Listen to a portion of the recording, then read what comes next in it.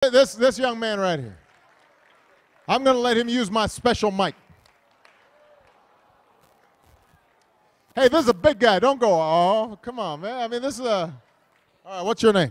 Terrence Scott. Huh? Terrence Scott. Terrence Scott. What do you have to say? I have to say why people hate you and why they supposed to love you and God is love and... That's what I'm talking about. Come on, man. Yeah, come on. Hey, that's what I'm talking about. Terrence, I appreciate that. What grade are you in? 4th. You're in 4th grade?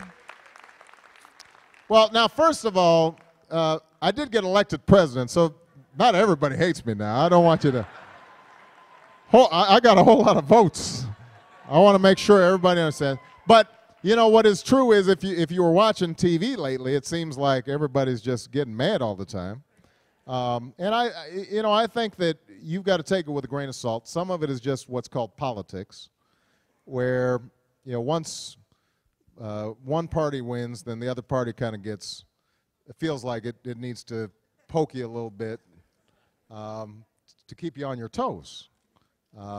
And so you shouldn't take it too seriously. And then sometimes, as I said before, people just, I think they're worried about their own lives.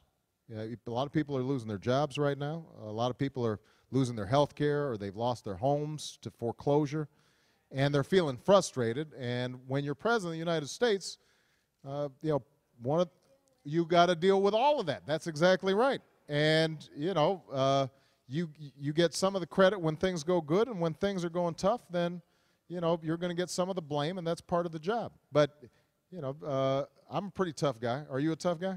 You look like you're pretty tough, and so you just got to keep on going, even when folks are criticizing you, because as long as you know that you're doing it for other people. All right, so thank you. You're a fine young man.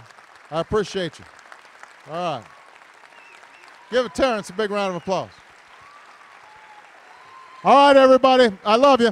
Thank you. Thank you, New Orleans.